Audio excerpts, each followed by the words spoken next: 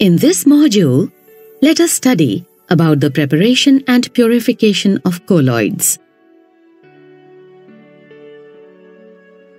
Lyophilic salts are readily prepared by mixing the dispersed phase and the dispersion medium.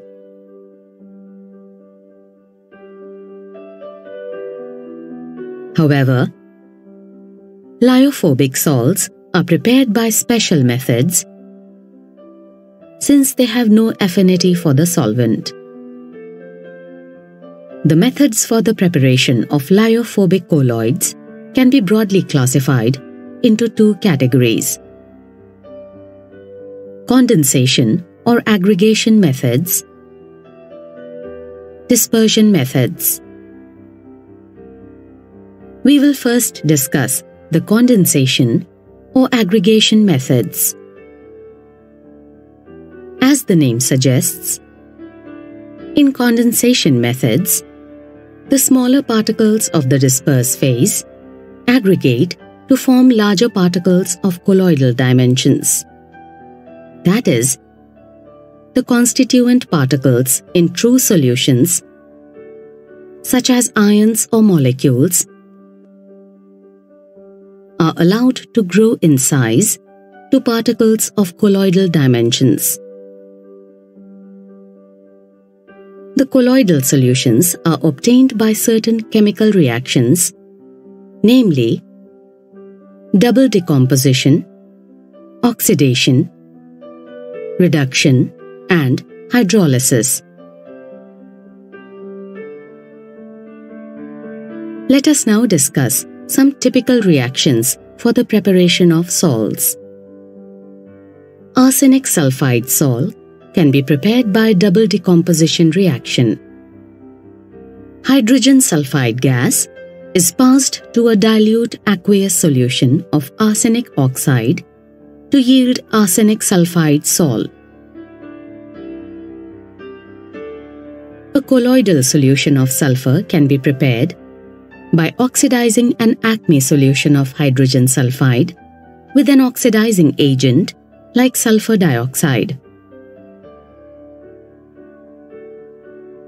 Salts of gold, silver, and platinum can be obtained by the reduction of dilute solutions of their salts with a suitable reducing agent. For example, gold salt can be obtained by reducing a dilute aqueous solution of its salt with formaldehyde. Another reaction commonly used for the preparation of salts is the hydrolysis of the corresponding chlorides. For example, if a small quantity of ferric chloride is added to boiling water, a ferric hydroxide salt is obtained. Let us now discuss the second category, dispersion methods, for the preparation of colloids. As the name suggests, in these methods, bigger particles of a substance, like a suspension, are disintegrated into the particles of colloidal dimensions.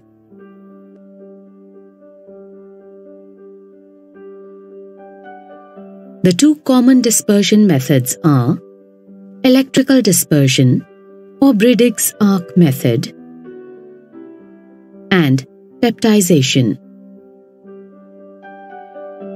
Let us discuss electrical dispersion or Briggs arc method first.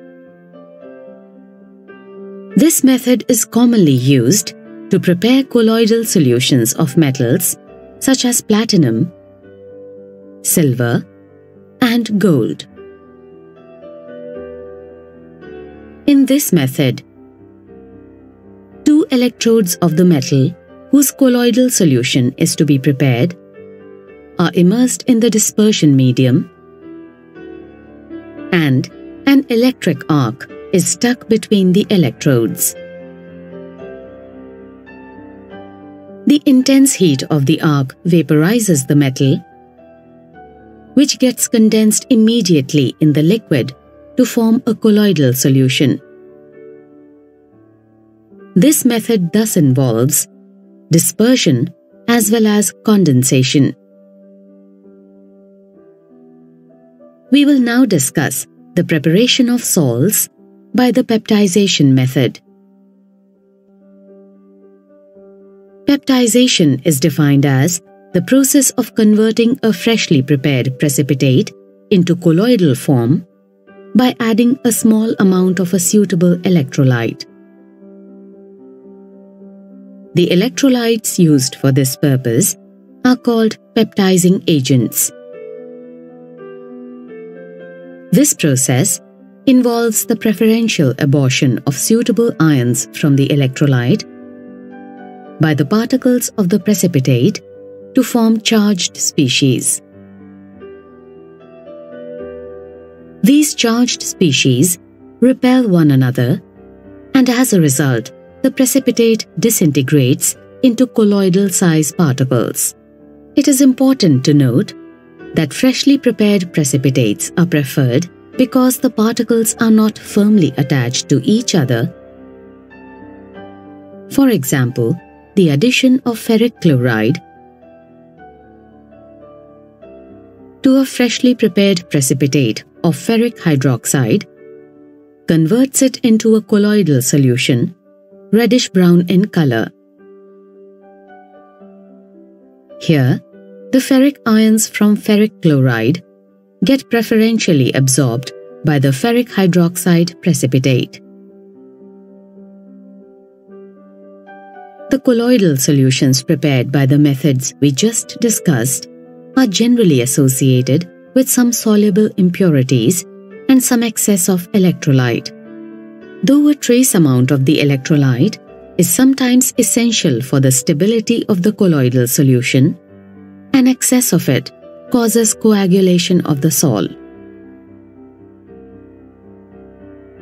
That is why the salts obtained are subjected to purification to get rid of excess electrolyte. The methods commonly employed for the purification of colloidal solutions are dialysis, electrodialysis, and ultrafiltration. Let us discuss these methods one by one. The first method is dialysis. Let us define it as a process to remove or dissolve substance from a colloidal solution by means of diffusion through a suitable membrane. This method is based on the fact that colloidal particles cannot pass through a parchment or a semi-permeable membrane, but the ions of the electrolyte can. The colloidal solution is taken in a bag of cellophane or parchment, which is suspended in a vessel through which fresh water flows continuously. The impurities slowly diffuse out of the bag, leaving behind a pure colloidal solution. The apparatus used for this purpose is called a dialyzer. A modified form of dialysis is known as electrodialysis.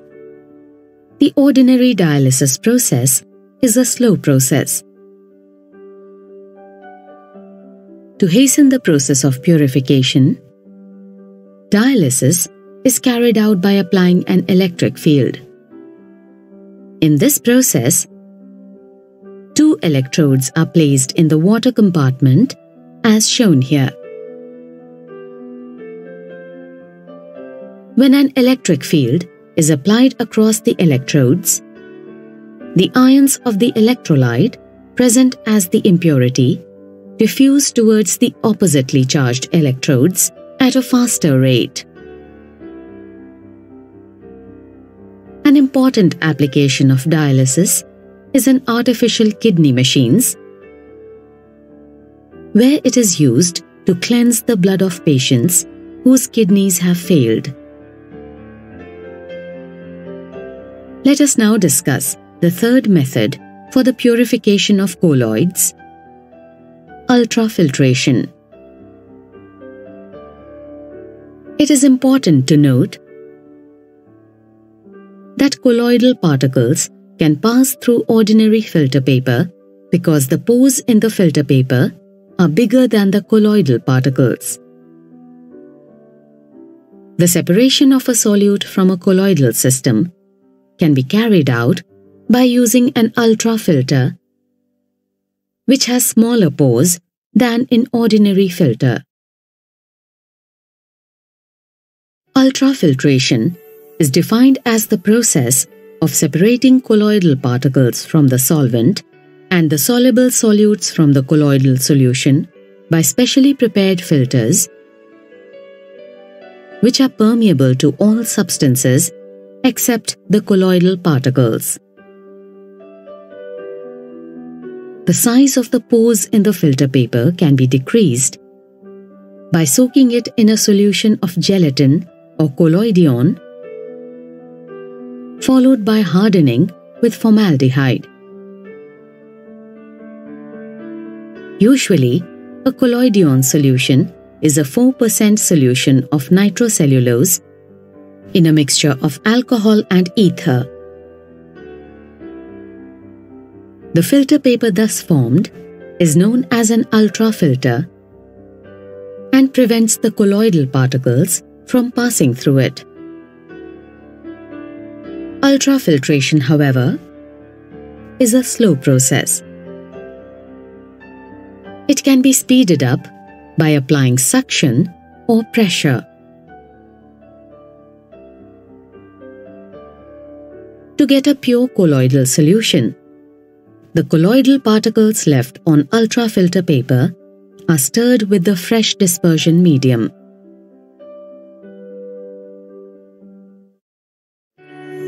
In this module, let us learn about emulsions.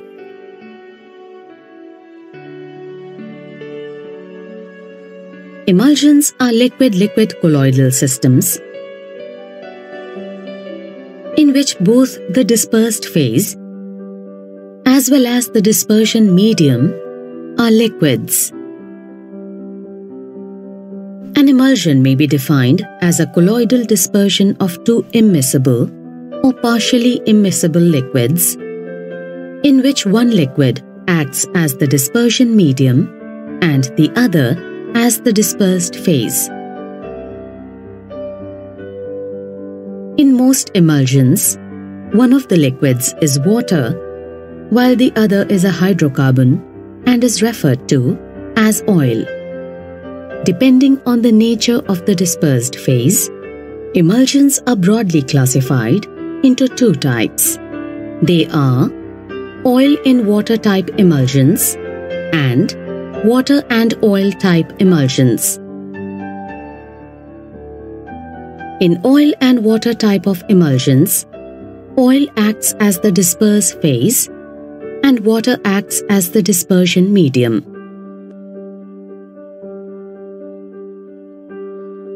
For example, milk is an emulsion of liquid fat globules dispersed in water. Another well-known example is that of the vanishing cream. In water, an oil-type emulsion, water acts as the dispersed phase and oil acts as the dispersion medium. For example, butter is an emulsion of water dispersed in fat. Other common examples of this type are cod liver oil and cold cream. Emulsions are generally unstable and separate in two layers on standing. Thus, to stabilize an emulsion, small quantities of certain other substances called emulsifiers or the emulsifying agents are added.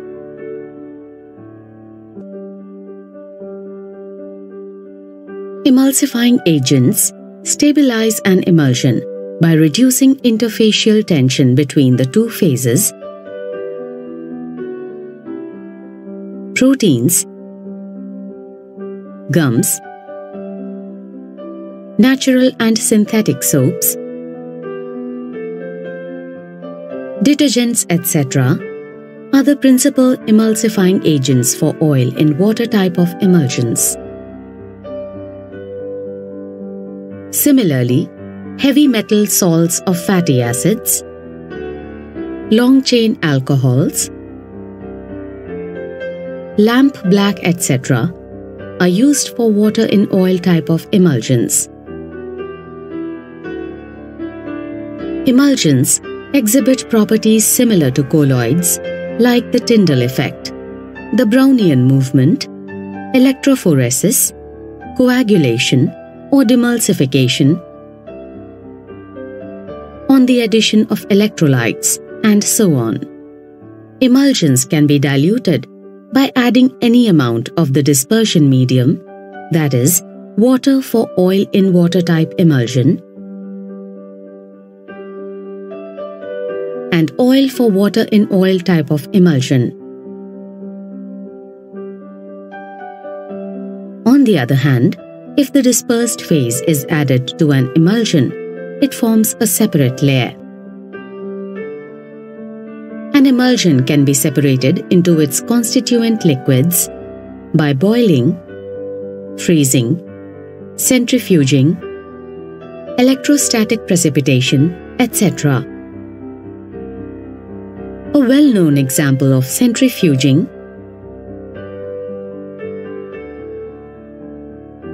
is the separation of cream from milk.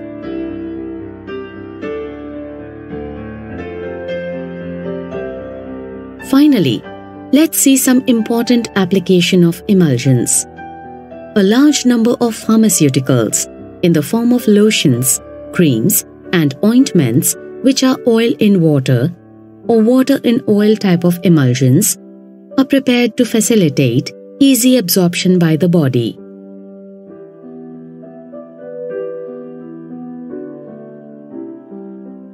The cleansing action of soap is based upon the formation of an oil in water emulsion.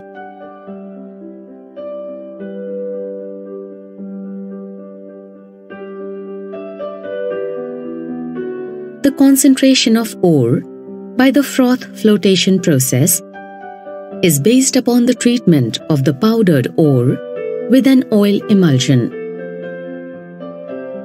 Milk, which is an important constituent of our diet, is an emulsion of liquid fat droplets in water. The digestion of fat in our body takes place by the process of emulsification. Asphalt, emulsified in water, is used for building roads without the necessity of melting the asphalt.